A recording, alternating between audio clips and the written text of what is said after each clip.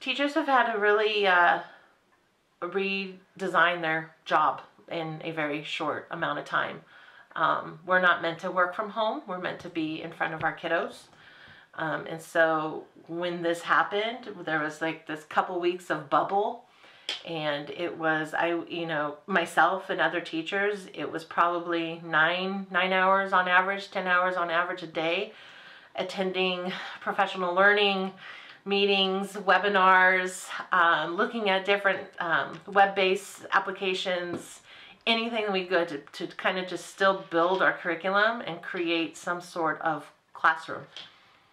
I told my husband, I said, you're going to hang them up in here. So they're hung up all in my classroom. So the kids know I do miniatures. So, every now and then I'll show them like what I did.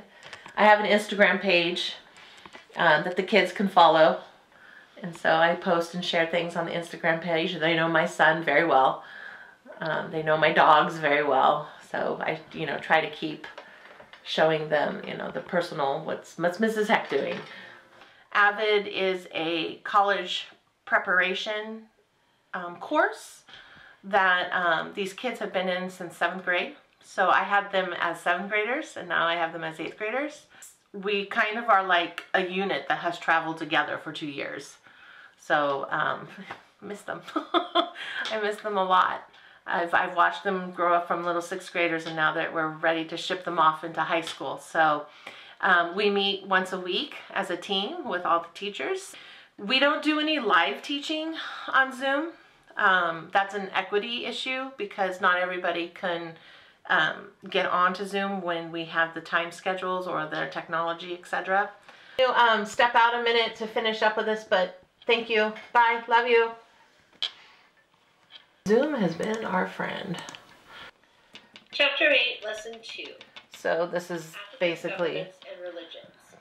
Me delivering a lecture. Is, how does religion shape society? Like I would be in the classroom. So they're familiar with these slides that I do for them, but now it's just giving them to them as some sort of a video format.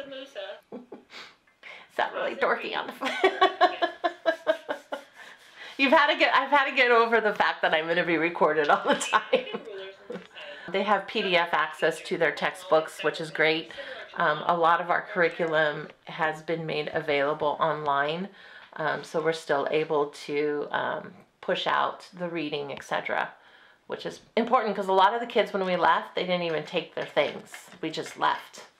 And so this platform, I'm now contained in like a little box, and I don't know how to get that information to my kids with my personality still showing, or how do I know they're really getting it? I'm not looking in their eyes. I'm not seeing them, perched in their desk a little bit closer to me. It's different. So I feel like I'm working really, really hard to make sure that personality comes through to them digitally.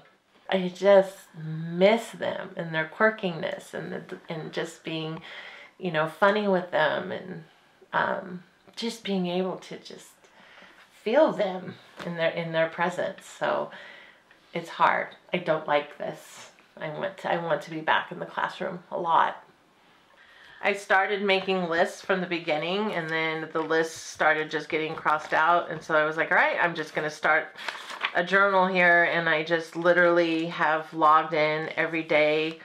It just helps me kind of keep my path and keep me sane so I can go to bed at night and sleep.